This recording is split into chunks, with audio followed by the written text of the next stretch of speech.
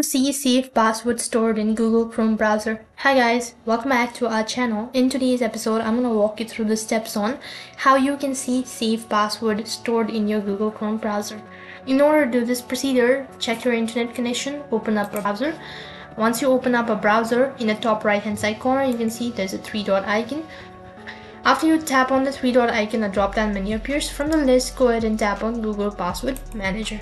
Once you tap on Google Password Manager, right over here you can see these are all the applications and websites that I've saved my password for.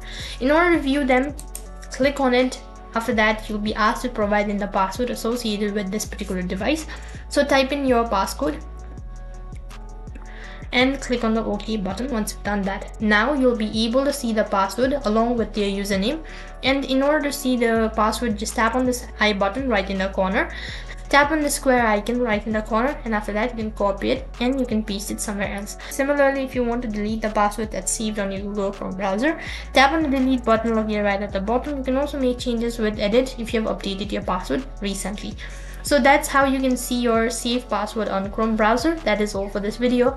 I hope the video was helpful. If it did really help you, make sure to like, share and subscribe to our channel. Thank you for watching. See you in the next video.